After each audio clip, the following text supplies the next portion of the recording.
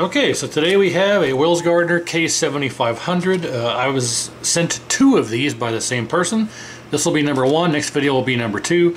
And there wasn't any actual paperwork in there defining, in the box I mean, defining which of the two had which problem. Let's see here. I'm not prepared here. I forgot to get my phone to see what they had messaged me about the issue. Let's see here. One of them would slowly fade into vertical collapse. It would start out normal and then start to flash a bit. Then the image would shrink down till it was fully collapsed. And then the other one had a bad red transistor on the neck board, maybe. Not sure what else. So one of them apparently works but has a bad red transistor, or missing red if you will. And the other one apparently collapses into vertical collapse over time. So yeah, I don't know which one of these it will be that we're opening up first. So let's just take a look. Either one shouldn't pose too big of a problem. I'm interested to see if they're a 27 or 25 inch. And 27. And we can tell that by looking. We've already done a video on the fact that a 25 will work on a 27 and vice versa. So you can interchange the 27 and 25 chassis on the 25, 27 inch tube. We've already talked about that. But just so you can identify which ones are which, on the neck board there is an ID tag here. You can see Wills Gardner monitors 27 inch 7500. So this is a 27 inch 7500. So I'm interested if they're both going to be 27. I don't know. While we're here, let's wipe our pots back and forth a bunch of times and preset them to about 25%. Because I've mentioned before that this series of chassis does not like to be any higher. Oh well, red's all the way down. Red is completely down, all the way. Well, this may be the one that's missing red, and it was simply a bad or improperly set bias pot. It doesn't bode well that the red was turned all the way down, but that may have been the issue. And these I'll put about 50%. Alright, let's inspect the neck board here real quick. And other than the usual, well, these are secure. These are secure, but they're all bent out of whack. Not uncommon. And I gotta say, this is a low hour. If you bend these manually, you want to pull up. You want to pull up as you move them around, because if you push down, you'll pop the solder pads off the traces. So lift up as you try and reposition these, and you'll kind of prevent damage to the pads. Okay, that seems alright. Let's move these transistors away from the heat sinks. Alright. Man, that's not bad. Reposition these.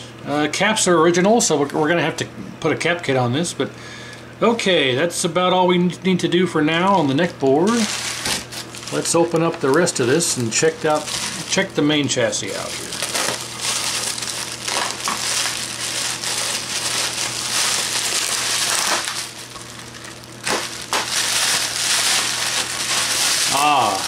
Well, looks like I should have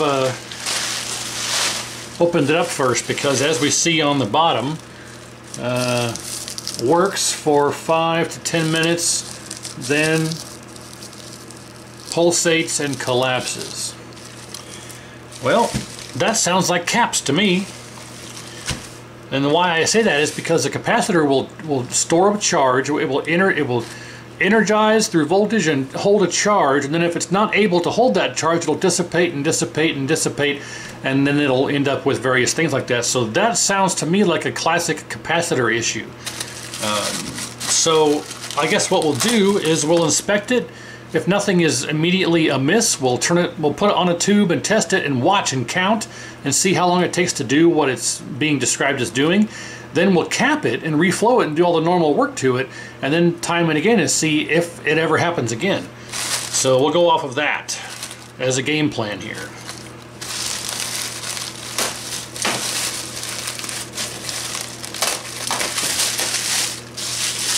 Man, this thing looks spotless. It's obviously had some hours on it because it's a little dirty on the flyback, but the cable is relatively clean. There's not a bunch of soot on the cable. The chassis is clean. The transistor area is not all burned up. This is a relatively low hour 7500. Nice they included the remote board. Almost nobody does that. Oh, well, there's your problem, number one. What did I say? What did I say? Bad caps. Look at this. Look at that. Yikes. That is out there. Bulge City. We got the John Holmes of capacitors right there. Man, that is sticking out there. Well, yeah, like I said, bad capacitors. So I'm not even sure if there's any real reason. I don't really even kind of want to honestly power this up with this capacitor like that, because we already know what's happening. I don't really want to even power it up with that capacitor like that. So I think what we'll do is we'll just do our normal inspection, reflow, and we'll do our cap kit, and then we'll turn it on and test it and make sure that we'll let it run for a good hour, 2 hours, make sure nothing happens, and barring any unforeseen circumstance, we'll call it fixed. But if it is working other than this problem or the collapse problem, I think that's probably going to be all we have to do to this. So let's take a look at the back side. Now the problem is that did this fail just because of over time? Because it just simply failed, or because something else caused it to fail? So therein lies the question. But given that most of the caps on this from the factory are junk, I would say that probably just simply failed. But it does look like someone has replaced this capacitor and this capacitor alone. Looking at this, you can clearly see somebody has replaced this capacitor. There's no glue on there. And it's incorrectly. It's installed correctly. The stripe is the negative and we've got the black as the negative. But I don't see any evidence of any other caps being changed out. Well, no, I take that back. This one's been changed. But I don't see any others right offhand. This did not use Nichicon caps from the factory, and that's what this one is, and that's what this one is. So it looks like, oh, and they changed this one too, right there. So 3 caps? Only, why would they change 3 capacitors? Maybe somebody was trying to troubleshoot some stuff, I don't know, but we'll take a look. We'll do our testing for collapse problems, we'll do our cap kit, we'll do our reflow, and then we'll test it. But let's take this off of here.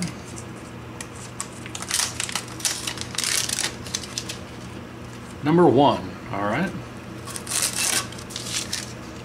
You are my number 1. A guy.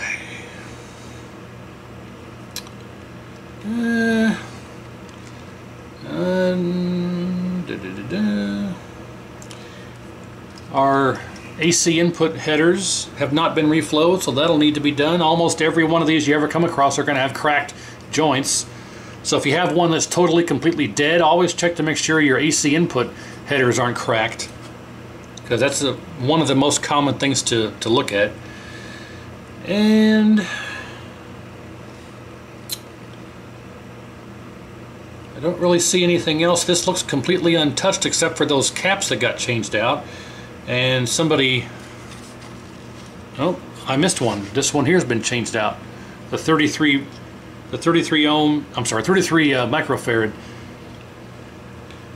Okay, anyway, so what I was saying is this cap has been changed because if we look at the back side here, you can see somebody just bent the legs over instead of clipping them off. I mean, that's not a big deal, but You want to make sure you clip those off properly. But I'm 100% positive that it's probably just solder joints and this cap right here that is the problem. So, that being said, let's actually, while I'm doing this here, where'd my screwdriver go? Our sub-contrast pot. We'll put our sub-contrast pot, we'll wipe it back and forth, and we'll put it right in the middle.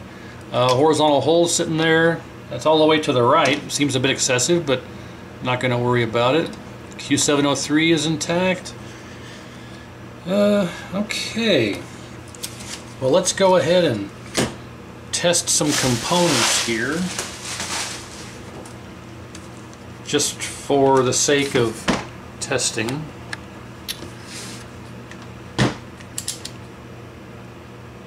Alright, this is for collapse anyway here. R303 should be 1.2 ohms. That's this guy here. Close enough, 1.3. D302.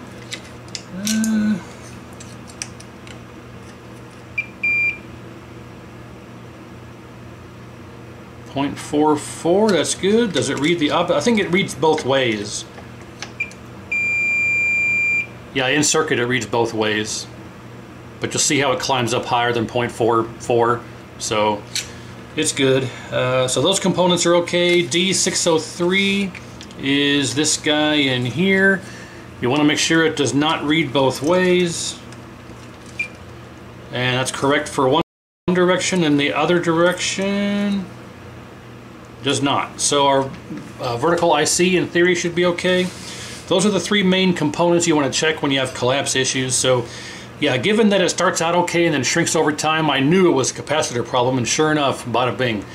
So what I'm going to do here is, I guess in the interest of not having a 10-minute video, I'm sure some of you like the shorter ones and other ones like the longer ones. So somewhere in the intermediate here, let's do a time lapse of a full cap kit and a full reflow, and then we'll get it on the tube and test it out. And I'm assuming it'll be good. So here we go.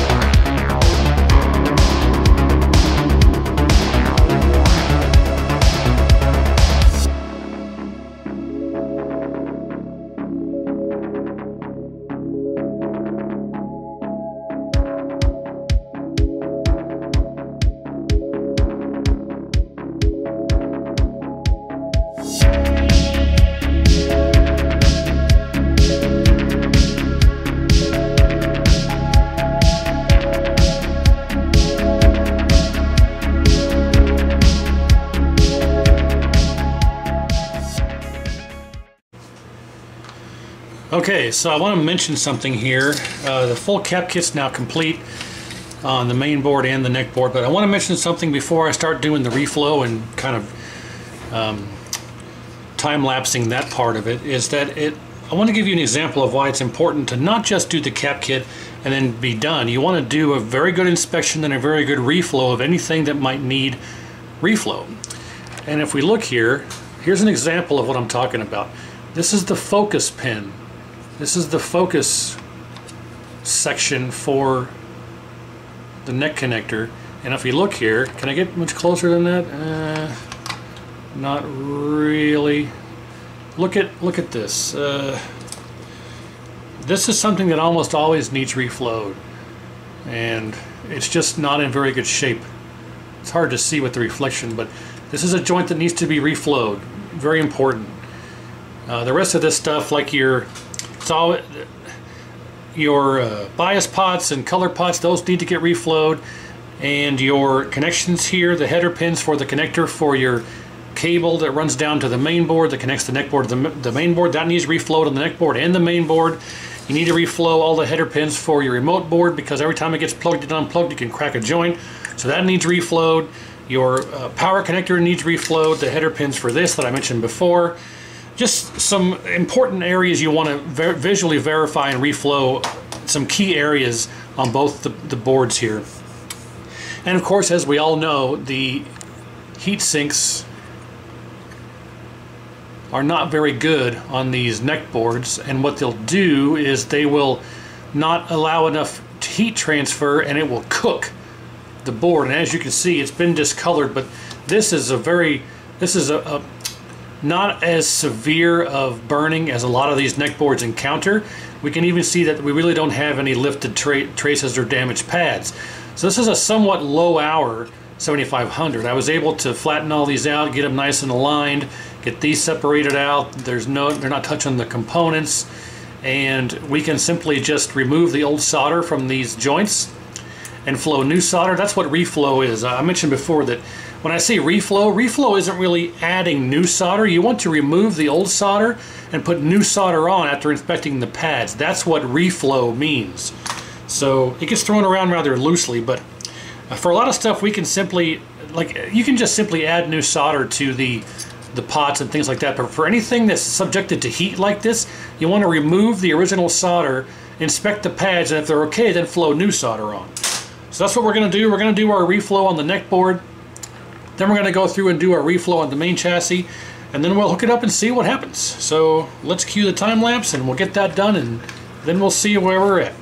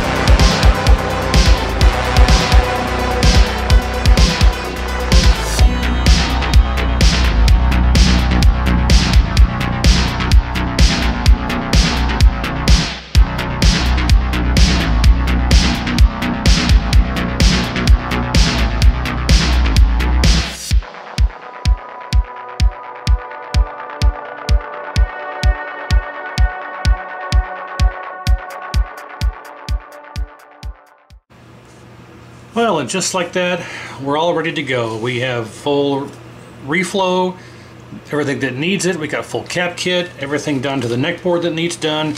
Everything is hooked back up, ready for testing. So let's grab a picture tube, hook it up, turn it on, cross our fingers and see what kind of issues we have. If it's working fine out of the gate, we'll let it run, and I'll do a time lapse of 15, 20, 30 minutes, make sure it doesn't start collapsing, make sure nothing goes haywire, and assuming that it doesn't, we'll call it good. I'll have to make some adjustments, make sure we can make it look as good as we can, verify our flyback doesn't get brighter or darker or focus or out of focus the longer it's on, because if it does, then we'll have to replace it. But unfortunately they don't have any of these at the moment. Everybody's out of stock, and the ones that are available are junk.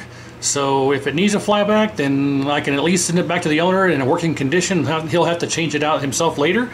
That's the only real option at this point, but let's get it all hooked back up and see what happens. Alright, so we're all hooked up, ready to go. We got anode, neck, yoke, ground, power, video, and remote. I'm going to run an actual Cruis'n USA board, because I like to use an actual PCB whenever necessary. I just use the test pattern generator when it's convenient, but when I'm actually testing a setup like this where I want to get an accurate portrayal of what it looks like, I like to use an actual PCB. So we'll use a Cruis'n USA board. I have the width transistor hooked up properly, so we'll have proper width control if this works the way it's supposed to. And of course, video connected, and my remote board is hanging off the edge of the test bench here because there's no proper protector here, so I have to let it hang off the side. So that should be it. We're hoping that it powers up. We're hoping that it doesn't have collapse immediately. We're hoping it doesn't go into collapse. And I have the tripod set up, so once we turn this on, if everything works, we're going to set it up on the tripod and do a time lapse to see how long it takes for it to collapse, and hopefully it doesn't collapse at all. I'm pretty sure, like I mentioned, that I suspected originally it had bad caps, and sure enough we found at least one bulging cap. The rest of them weren't leaking from what I could tell, but there were some other strategic ones replaced, so who knows. Alright, enough ado here. Let's go ahead and turn it on and see what happens here. 1, 2, 3. Okay, it comes to life. No immediate explosions. Oh, hey!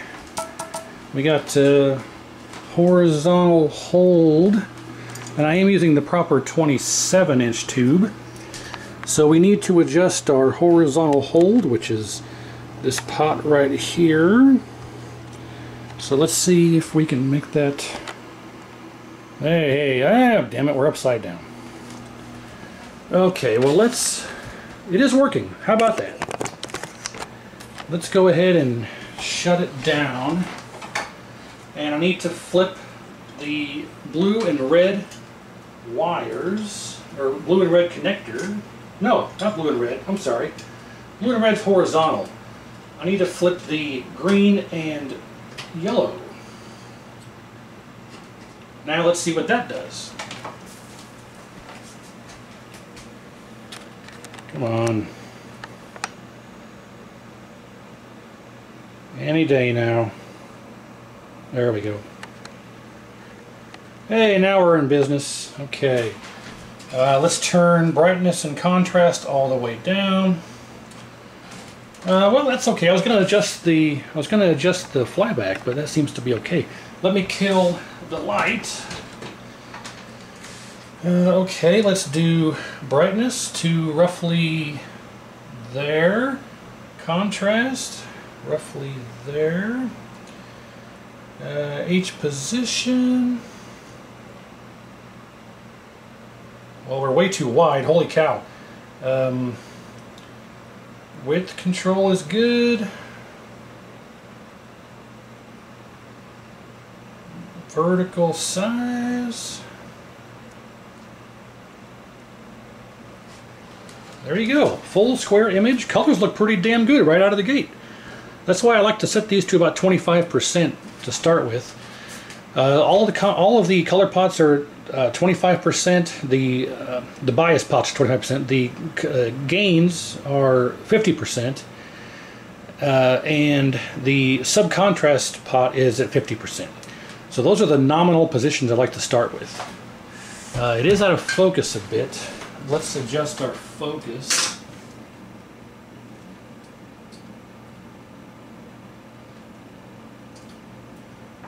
I gotta wait till, there we go. Ah, nice. Awesome, look at that. Beautiful picture. Crisp, in focus, great colors, fantastic. So a good example, if you do a lot of pre-work and get everything going and do all the necessary stuff prior to turning it on and testing, if nothing has failed, you should end up with a good result like this. So I'll leave this run for about 30 minutes or so and verify that we don't have any kind of image problems or collapse or jitteriness or flakiness, or if it starts to get out of focus or if it starts to get too bright, and we'll see what happens. So cue the time lapse.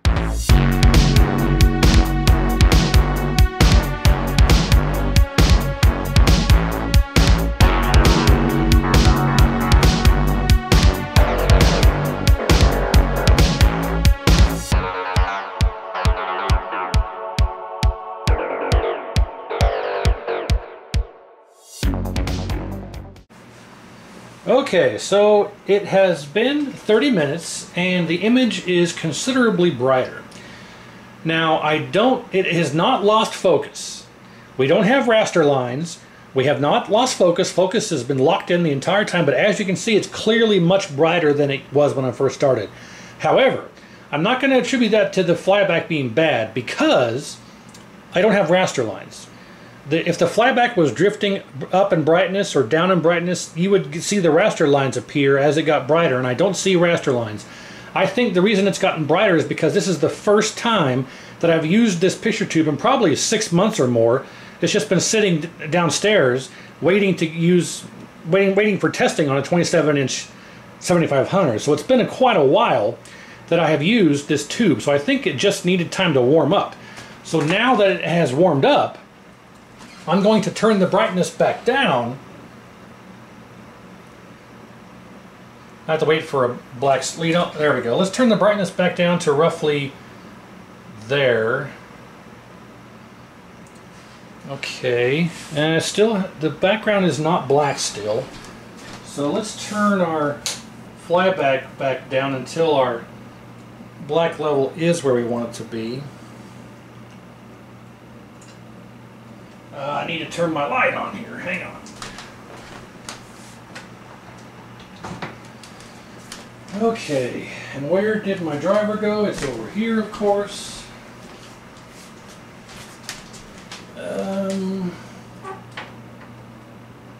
Okay, let's turn this back down.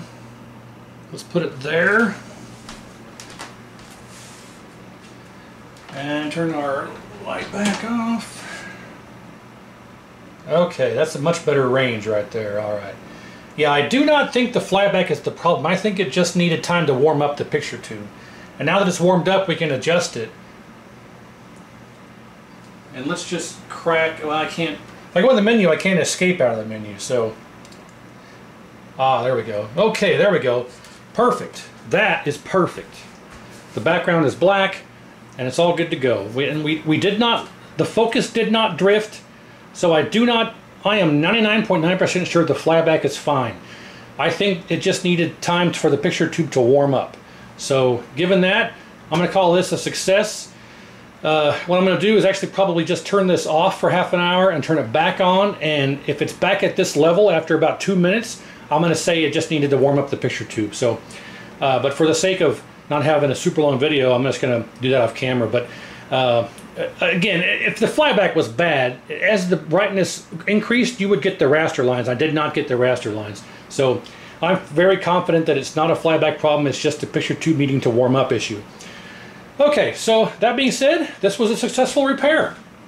Just needed reflow, normal rebuild, and new capacitors. So thanks for watching. Stay tuned for 7500 number 2 for the same person.